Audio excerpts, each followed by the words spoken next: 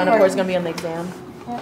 Can be on the exam, okay. I've never seen this. Well, because you didn't open up the bucket. It's called, listen very close. This is what? Okay. Wait. This. What's this called? The Durometer, okay. And you can see your filmy white thing on top. That would be the arachnoid, right. And then under that's going to be the durometer?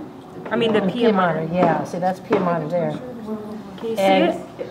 And you can see actually these denticulate ligaments coming out to the side. See, that's a denticulate ligament. Okay.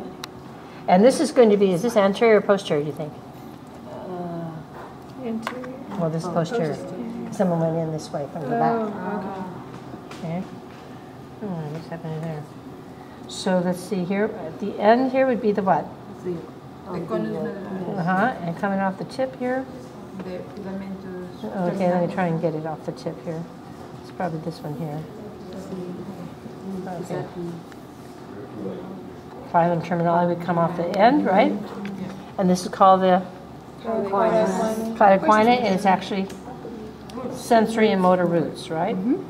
And this is probably a dorsal root ganglion.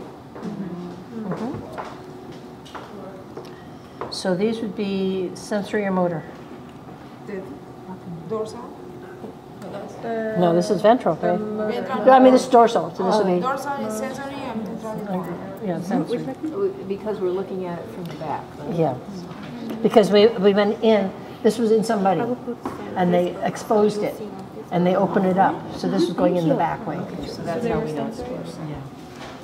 Okay. Well, that's. Is there anything else here? So this little stretch here, that little tiny stretch would be the spinal nerve that's coming off when they join together.